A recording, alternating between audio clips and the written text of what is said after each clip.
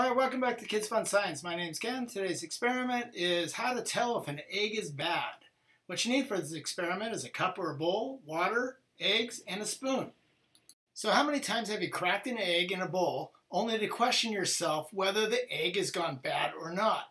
Unfortunately, eggs aren't the easiest to determine the freshness as the shell kind of hides all the condition. But I have a way to be able to show you scientifically how we see it if it's fresh or bad. Simply fill a cup full of cold tap water, place your eggs in it. If they sink to the bottom, then they're fresh and they're good to eat.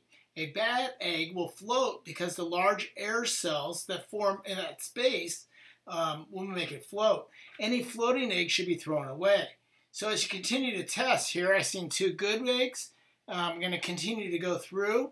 We've got the third egg here, put it in, and we've got a bad egg. It's floating, so it's got those air cells inside the egg and therefore making it float, so I want to throw that one away. So egg cartons and trays are sold in the USA are sell-by dates. And first ignore the sell-by date. The USDA mandates that any sell-by date on eggs be 21 to 30 days when they were packed.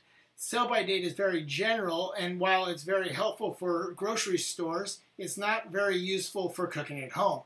There's a more reliable way to figure out whether your eggs are good or bad from the carton, the side of the carton.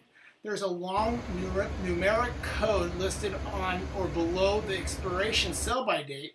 The last three digits of the longer code corresponds with the Julian date, which counts for each day of the year of the number between 1 and 365. For example, 140 is May 20th.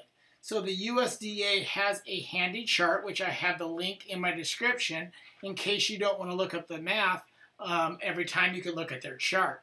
I hope you enjoyed this experiment. If you did, remember to click thumbs up and to subscribe. And thanks for watching. Well, another bad egg.